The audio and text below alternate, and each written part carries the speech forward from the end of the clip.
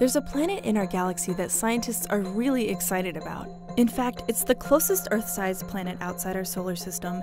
It's probably rocky and could have liquid water flowing on its surface, an essential ingredient for life.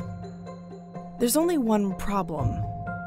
We can't actually see it, and it's impossible to get to.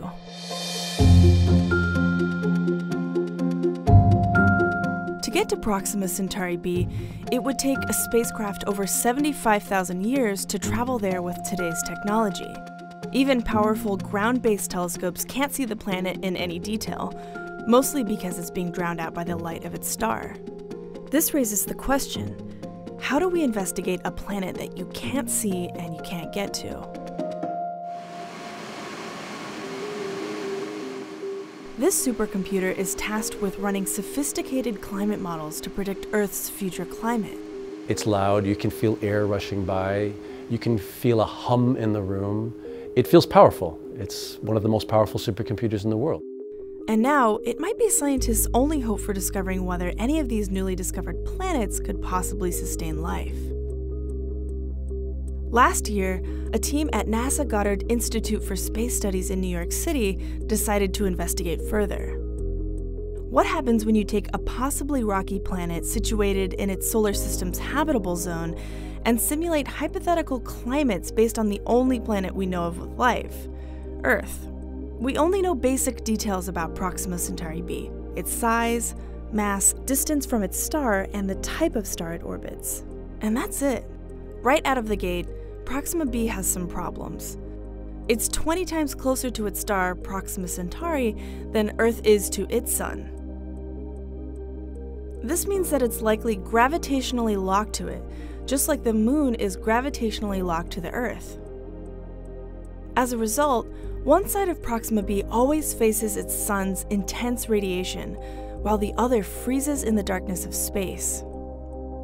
But slap on a hypothetical atmosphere on the planet and fill it with an ocean, and Proxima b virtually comes alive.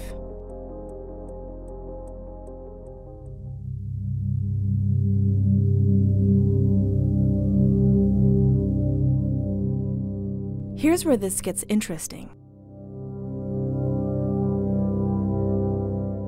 We're looking at the side of Proxima Centauri b that's facing its star, so it's the warmer side. In the simulation, the modelers gave the planet a global ocean. The ocean circulates heat around the planet through ocean currents that are produced by the planet's rotation, just as we see on Earth. The ocean current actually carries warm water to the side of the planet without starlight and up towards the poles. This creates a characteristic pattern of ice-covered ocean, similar to our own North Pole, versus ice-free ocean, a pattern we would see on any rotating ocean-covered planet. In this simulation, modelers use Earth's continents as a stand-in to predict what would happen if most of the land was on the side of the planet facing away from its star. How much land might be covered in ice, and how might ocean currents interact with land masses when transferring heat? Conversely, if most of the continents face the warmth of its star, how much incoming radiation would actually be absorbed by the ocean, and how could this affect the planet's dayside and nightside temperatures? So those are some of the tricks we play. We give it different kinds of atmospheres and see how the planet responds, the climate responds to that, because we really want the planet to be in what we call the habitable zone, where it would have liquid water on its surface. And so that's the game we play. Scientists are finding these exoplanets could actually have ingredients to support life under a range of surprising conditions compared to Earth. Is it possible that our notions of what make a planet suitable for life are too limiting? Had alien civilizations pointed their telescopes towards Earth billions of years ago, expecting to find a blue planet swimming in oxygen, they would have found a much different world. We definitely look at Earth through time. We might try different topographies, different land-sea masks. For example, the topography we have today on Earth is not the topography Earth had 250 million years ago. With money and time both limited resources, scientists are looking for the most promising planets to point their observatories at. Proxima Centauri b may offer a blueprint for what to look for in a planet in the near future.